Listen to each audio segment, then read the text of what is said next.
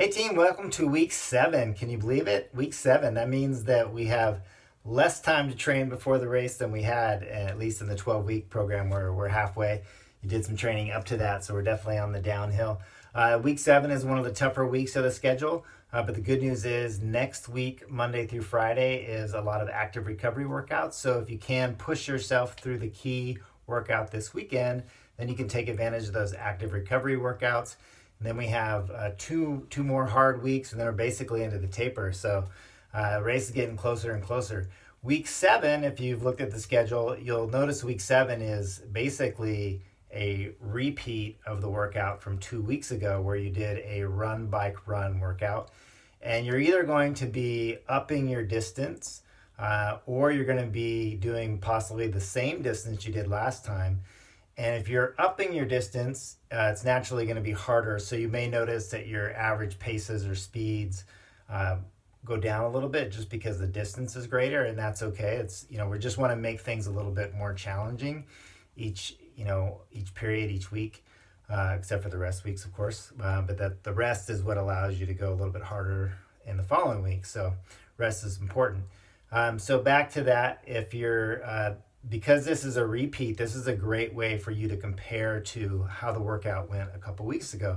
And if you're stepping up your distance, then you can even just, if you feel about the same, but you're covering more distance, and that's a great sign of improved fitness.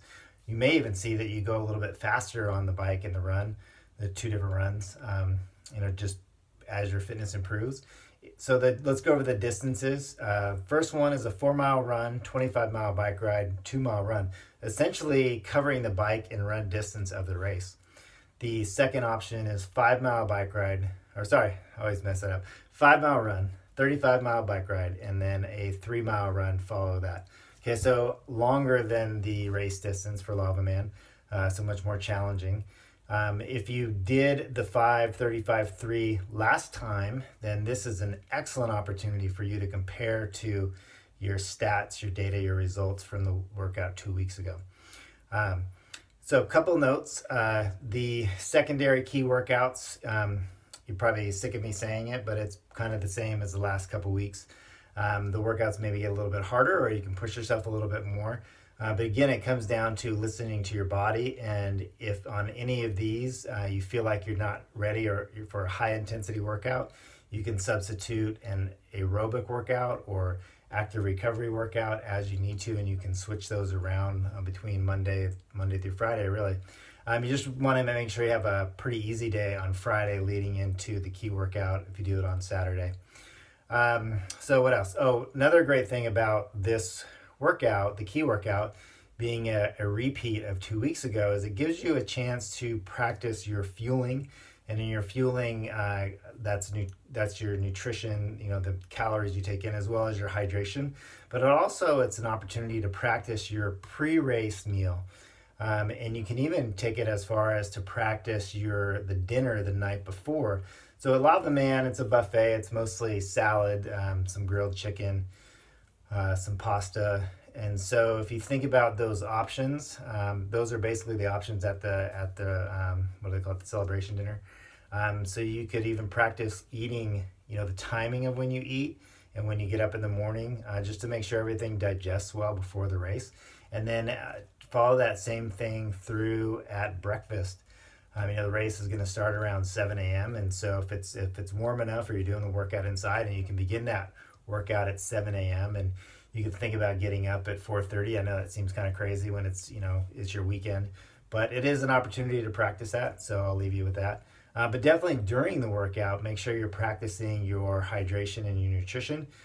General rule of thumb, you should be ingesting somewhere between 175 to maybe as high as 250 calories per hour.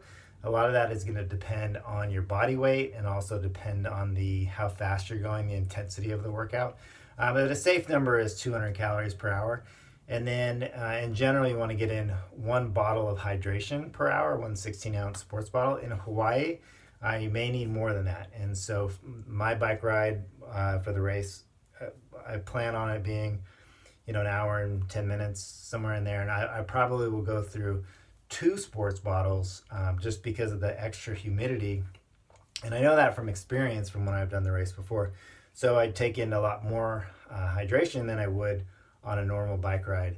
And I also, if you train in a hot, humid environment, you may be more used to it, more adapted. If you train in an environment that's not hot and humid, you may need more hydration than you're used to. So some things to consider, but also opportunities for you to practice in these harder workouts.